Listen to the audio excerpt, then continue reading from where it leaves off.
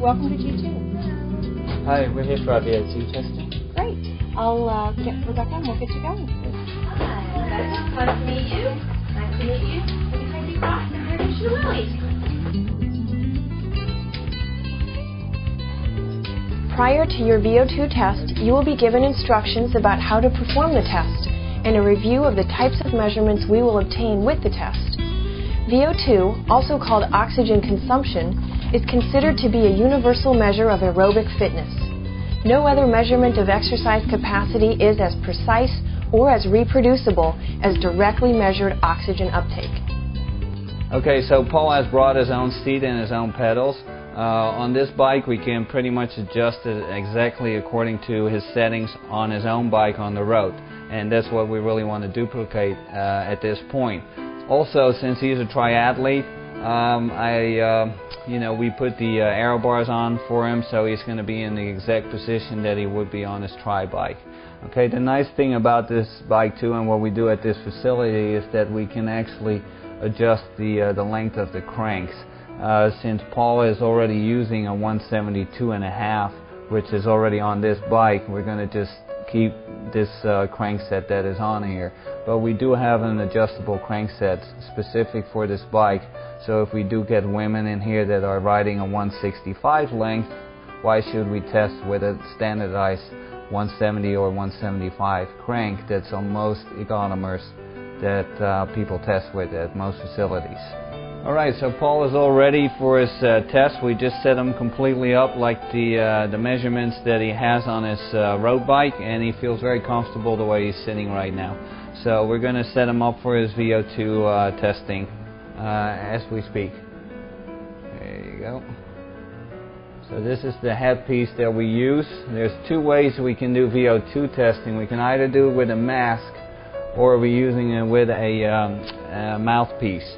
The problem with the mask we sometimes have is we can have leakage, and if we have leakage, the whole test is going to be inaccurate. So we prefer to use the mouthpiece when we're seriously testing athletes.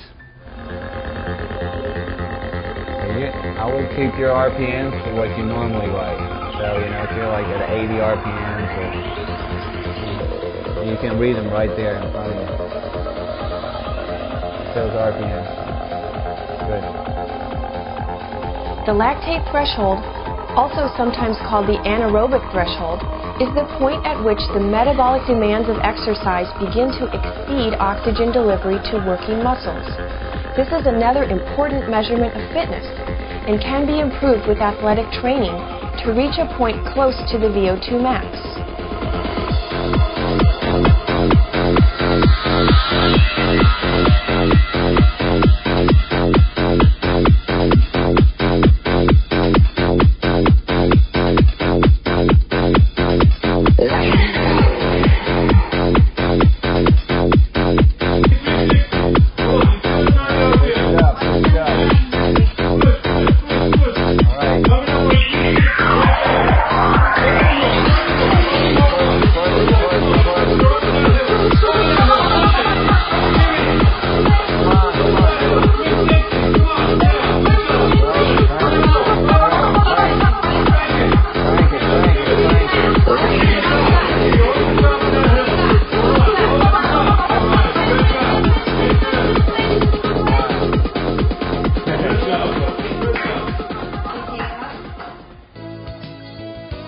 A complete fitness assessment provided by G2 Health staff will provide you with highly accurate data and customized training programs to help you take your fitness and performance to the next level.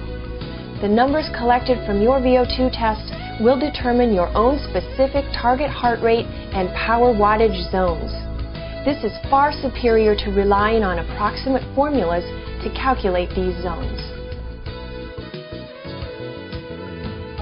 The team at G2 Health will help you look, feel, and be your best.